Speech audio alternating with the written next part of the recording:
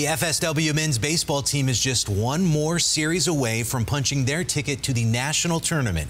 Fox 4's John Barron sat down with the team to hear how they're getting ready to make a run for the title. A season for the record books.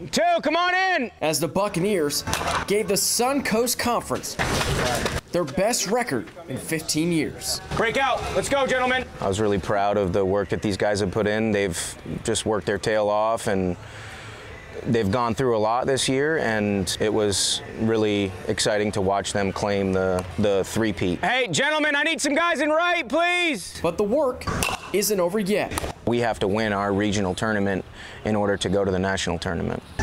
And for baseball at the junior college level, it's a win or go home scenario. You're saying you don't want to be left out? Because it's just one regional series, and it's all or nothing. They're not thinking win or die. They're not thinking the die portion. They're just thinking the win portion.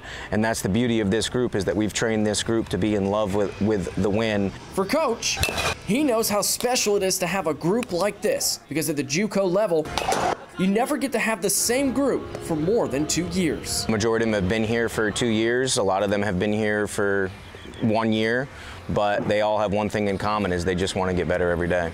As FSW gets ready for the regionals this weekend, that's right, they know it's all about the game out in front. Not looking too far ahead has been one of the biggest success stories of this group, is because we don't get caught up in what's down the road. We just focus on what's in front of us.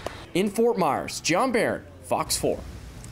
The Bucs will have home field advantage to start the tournament. Game 1 will be against Indian River State College Friday afternoon in Fort Myers. First pitch is set for 3.